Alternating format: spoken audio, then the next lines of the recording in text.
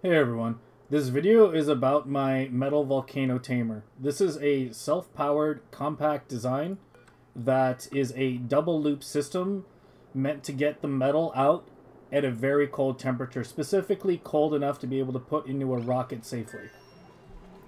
This design is quite compact. I have used up just about every tile I possibly can inside the chamber, and it is fully self-powered. There are no connections to any external grid whatsoever. So here are the overlays. First we have our liquid.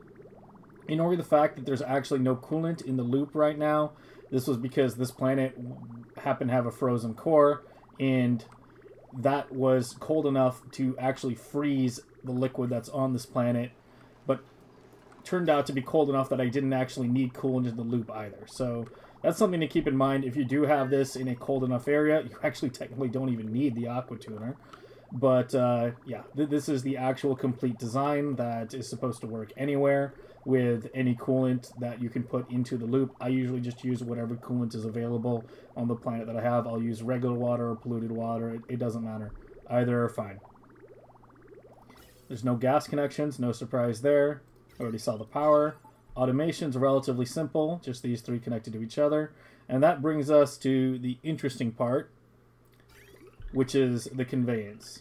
So the way this works is this sweeper picks up the metal at its initial temperature, puts it into here, which then bridges across into here. This looks a little scarier than it actually is. It's just one loop going like this, and this bridging across. This second bridge is necessary in order to set direction, otherwise it gets confused after it gets inserted in this bridge because it doesn't know which way to flow.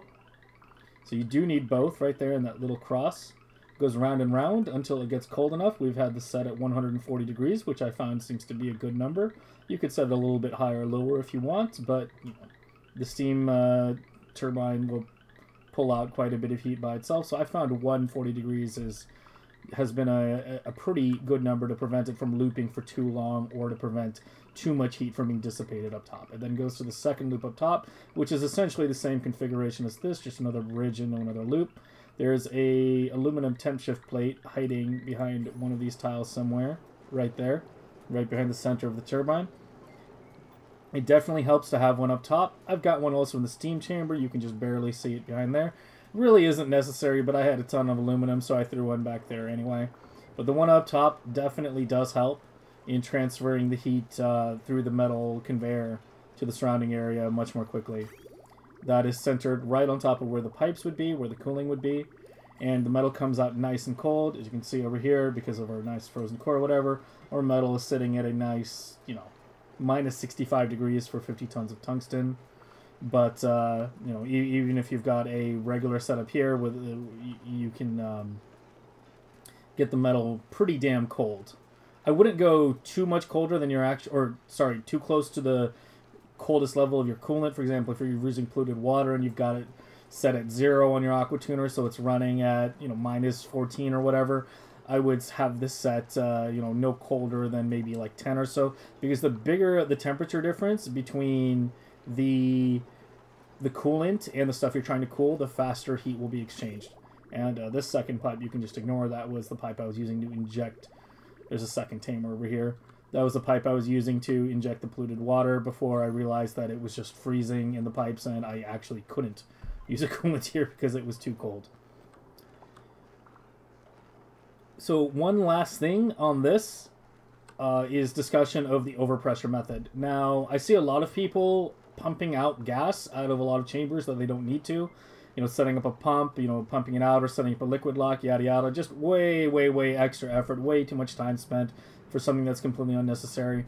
When a chamber is 3 high, if it is too high, then what I will use is 2 layers of liquid. I will put in like usually there's supposed to be a bottle emptier here, and I will put in 1 layer of one liquid and 1 layer of another liquid, and that will force all the air out and before I start it up. But if there's 3 tiles, it becomes much harder. Also, if you're on another planet like I am here, and you only necessarily have 1 type of easily available liquid, then it becomes a bit trickier. And what I do with 3 tiles high is what I call to be the overpressure method, where when I am putting water on the chamber, I will put significantly more than I will need to fill the chamber. I typically aim for somewhere between maybe like 30 and 80 kg of steam pressure. You want to be under 100, but I would be over 10 usually is kind of what I try to shoot for. It really doesn't matter whether you're at 10 or 90, but you just don't want to get too low or too high. But what I will do is I will put more water in here than I actually need to create a higher steam pressure than I actually want. And then once the water has vaporized to steam, I will crack open an insulated tile very briefly and let the hot steam push all the bad air out. And once the bad air is out, I will quickly reseal it, using a high priority command. This is much faster and much simpler than using the whole vacuum pump out. As you can see, we've got a pure steam chamber here, no problem. One other thing to note real quick, if you were going to use this on a aluminum volcano, you probably want to use 2 steam turbines because aluminum comes with a very high SHC. This one is was done kind of free-formed by hand. It wasn't the same blueprint you're looking. Ignore that little break here. That was a stupid mistake.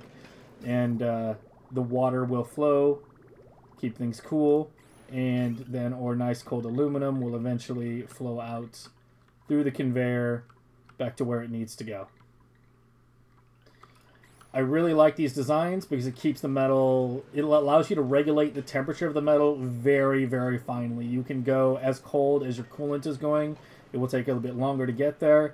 And most importantly, it cycles the metal fast enough that it doesn't back up. As you can see, there is no metal backed up in the volcano here, even though it takes time in order to do its thing. It gets it cold enough quickly enough that it will never leave any metal backed up in here. You will get all your metal relatively quickly.